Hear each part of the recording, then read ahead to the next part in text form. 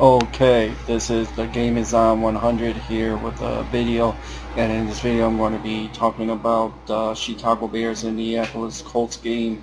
Let's get started. The Chicago Bears ended up getting a win against the Indianapolis Colts yesterday. It was a very good game. Good things from the Bears, even though they didn't get a touchdown scored on the first team offense, but they did manage to get 3 field goals. They moved the ball pretty good. Jay Cutler was efficient, except for 3 nullified penalties. 2 of the 3, the 35-yard pass to Josh Bellamy was called back on Charles Leno Jr. There was a hold on Kyle Long. They allowed Cutler to run for a 13-yard, almost got a touchdown, ended up being at the 1-yard line. That got called back. And overall, the Bears offense looked alright. They got a little bit of momentum heading towards the next week against the Cincinnati Bengals. Defense, the first 2 series was good for the Bears. They got pressure on Andrew Luck. That was good to see. There was a 45-yard bomb from Andrew Luck to Y.T. Hilton, or T.Y. Hilton, I don't know what his name is, and also with a 15-yard penalty on top of that with a Kyle Fuller taunting. So that gained of a 60-yard gain. You can't do that.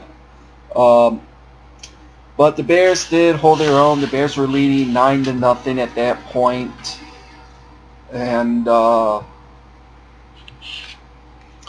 basically, all that Indianapolis did was score only 11 points. They only did score in the second half. The Bears shut out the Colts in the second half like they did against the Miami Dolphins. The second and third stringers did that.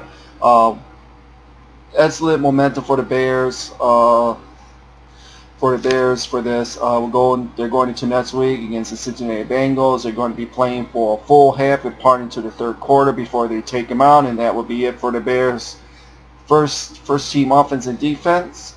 So overall, it was a good game from the Bears. The offense looked good. Well, they were not so good last week, but this week they really picked it up, and hopefully they can use that momentum going towards next week against Cincinnati Bengals. Cutler was good. He didn't do any hits. He didn't throw the ball, too shaky. He did manage to move out of the pocket. That was good to see. And he managed to run.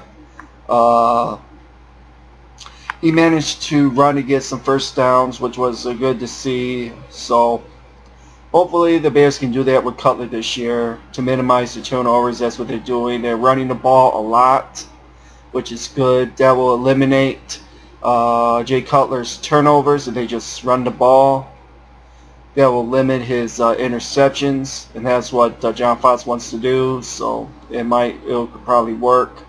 So we'll see what happens. But going towards next week, the Bears going against Cincinnati, they got momentum heading towards that game. We'll see what happens next week. This is The Game Is On 100. I am out. Later.